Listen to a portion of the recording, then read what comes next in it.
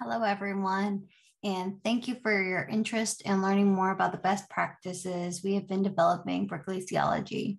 My name is Jessica Mejia. I'm a glacial hydrologist and a postdoc at the University of Buffalo. Today, we are going to be sharing our work on building an inclusive environment in the cryospheric science community. Before I get started, I would like to thank the organizers of this session for inviting us to speak today and tell you about Cryocommunity. Today, I'm presenting on behalf of the Midwest and Random Stragglers, or MARS, Glaciology Urge Pod. Our pod spans multiple institutions and consists of glaciologists at various stages in their careers. Urge, or Unlearning Racism in the Geosciences, was a 16-week journal reading and policy design program created to help geoscientists unlearn racism and improve accessibility, justice, equity, diversity, and inclusion in our discipline. Urge was created because of the severe lack of diversity in the geosciences. Of all fields making up STEM, the geosciences continue to be the least diverse. To make matters even worse, the polar sciences are one of the least diverse subdisciplines as a whole. The remote environments, harsh conditions, and colonialist history of the field have created a lot of barriers to entry and retention. The field has also been slower than most to bring equity amongst genders, as was shown by picture scientists. People experience subtle and overt racism and sexism at conferences, in the field, in their labs, and at their institutions. This feeling of being unsafe in so many critical work environments results in the loss of career opportunities and ultimately results in a huge loss for our community. Before we go further, I'd like to introduce the concept of intersectionality, created by legal scholar Kimberly Crenshaw to describe the complex, cumulative way in which the effects of multiple forms of discrimination, such as racism, sexism, and classism, combine, overlap, or intersect, especially in the experiences of marginalized individuals or groups. Each of our identities, such as race, language, gender, physical ability, age, religion, sexuality, family status, economic status, geographic location, or immigration status. Ultimately, we must consider each of these things, each form of our identity, in order to achieve true equity in our discipline.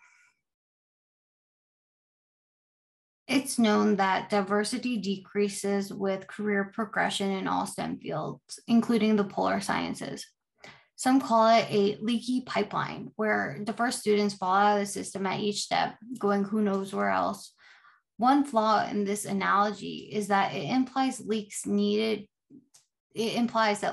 to be fixed to get the system in working order again. However, this doesn't really make sense because the systems we have in place were never designed to preserve or encourage diversity. Rather, these systems were built while slavery, segregation, and sex-based discrimination were still legal in practice in the United States.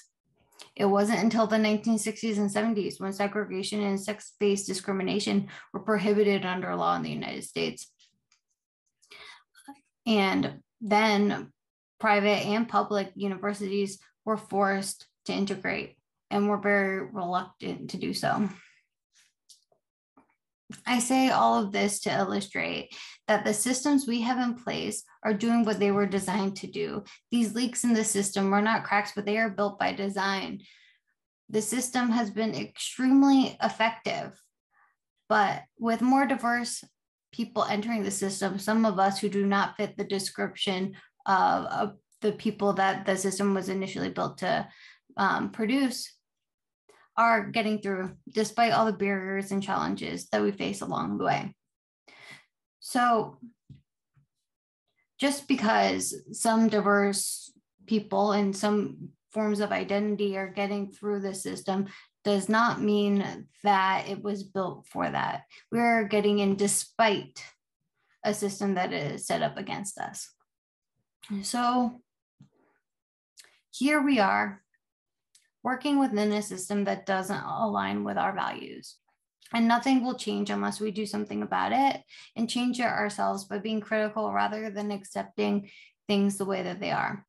No one can do this alone, and it will take work by all of us to transform academia, the geosciences, and the cryospheric sciences to be anti-racist and reflect our values of justice, equity, diversity, and inclusion. Together, after thinking and talking a lot about all of these issues and what we need to do to combat this, a lot of our work accumulated in the development of the site cryocommunity.org.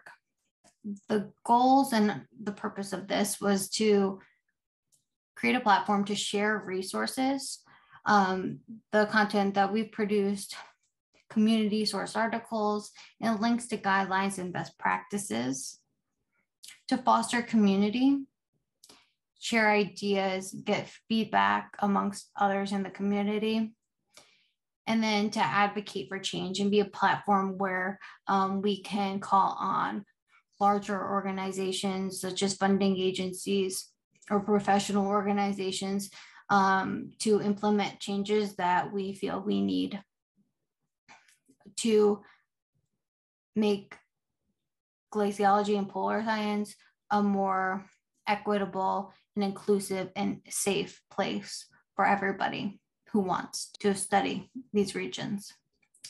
So today I can't go into too much detail because we don't have that much time, but I'm going to share a few best practices, a lot of this, which you can find on more information on Cryocommunity. Some best practices. Data collection and dissemination. There must be demographic data collected and freely available. We need that on all levels so that we can evaluate the effectiveness of any type of diversity initiatives put in place to be able to pivot if we find that these things are not working.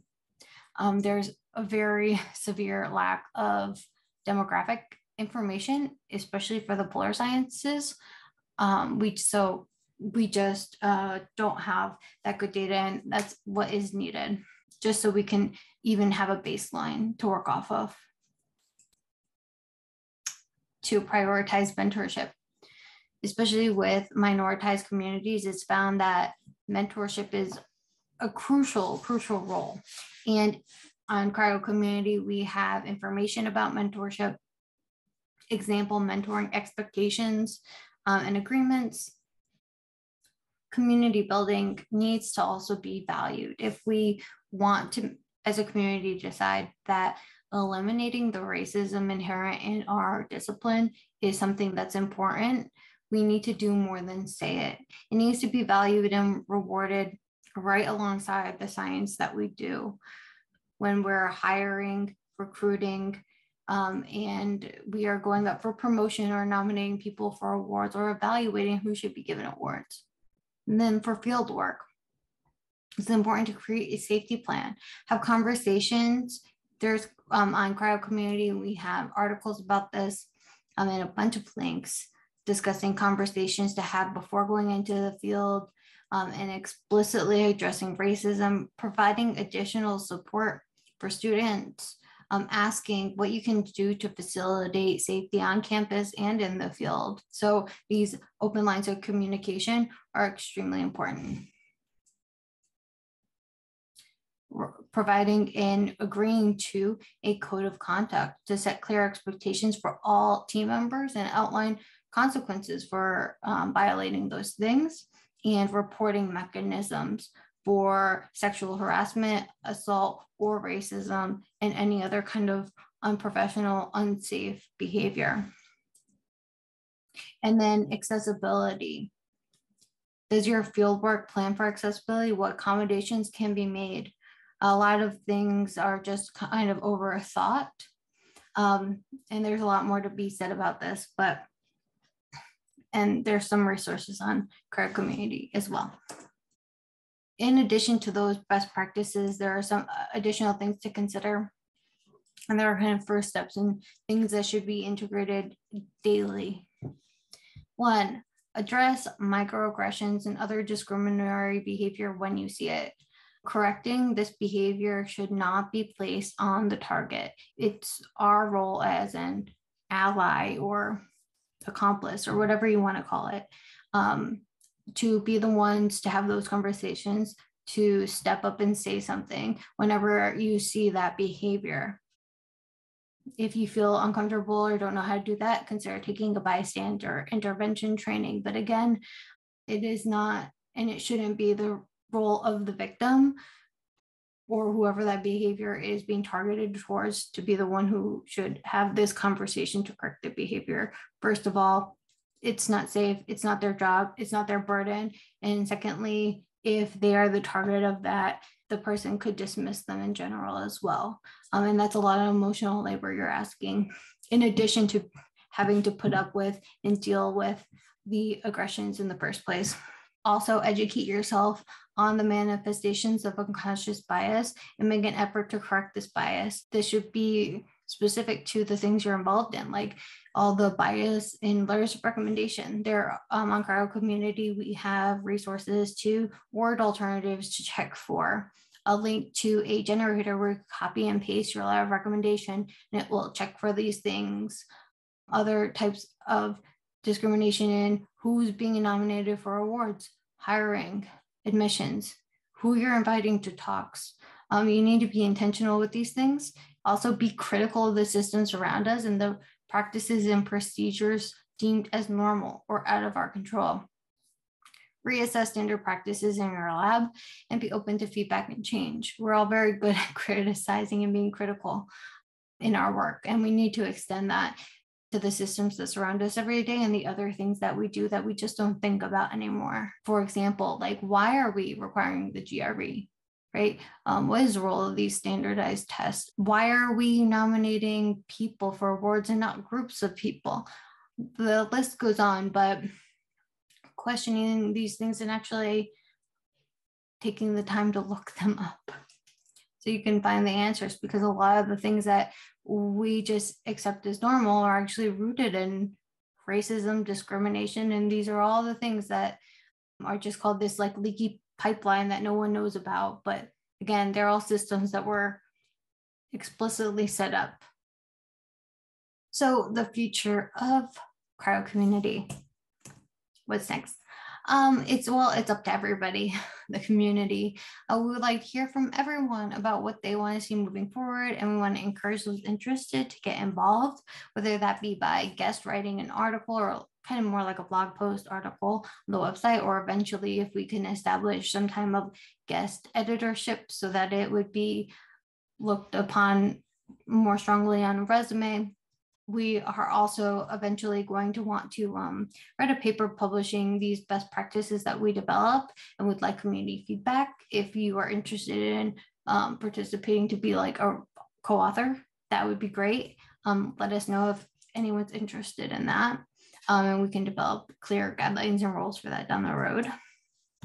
And then we want to share more resources with the community and figure out a way to easily collect information and share it, and continue to be a platform.